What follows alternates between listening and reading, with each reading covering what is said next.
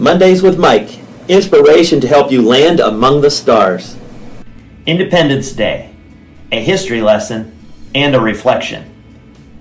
Independence Day, or the 4th of July as many refer to it, is a holiday that has settled into a midsummer milestone, nestled between Memorial Day and Labor Day. It is easy to plan and party right through it, enjoying cookouts, summer weather, and getting together with family and friends. This year, perhaps more than ever, we should not hurry through this holiday. Independence Day was a monumental and courageous act by leaders who risked everything because of their value of a principle. That principle was stated in the opening line of the Declaration of Independence. We hold these truths to be self-evident: that all men are created equal, that they are endowed by their Creator with certain unalienable rights, that among these are life, liberty, and the pursuit of happiness.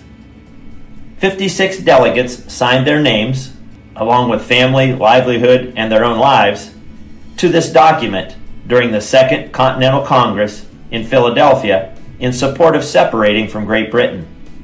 The authors, Thomas Jefferson, Benjamin Franklin, John Adams, Roger Sherman, and Robert Livingston, led a movement to change a way of life. Sound familiar? Here are two quotes that will lead us from history to reflection. Our country is not the only thing to which we owe our allegiance. It is also owed to justice and humanity.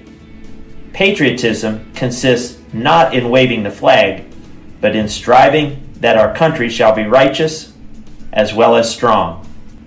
And that is by James Bryce. Our second quote is from John F. Kennedy. The American, by nature, is optimistic. He is experimental, an inventor, and a builder who builds best when called upon to build greatly. This year, let's build greatly the tenets of justice for all humanity and wave that flag. Our forefathers would be very proud of us if we do. Enjoy your holiday and the opportunity to build greatly.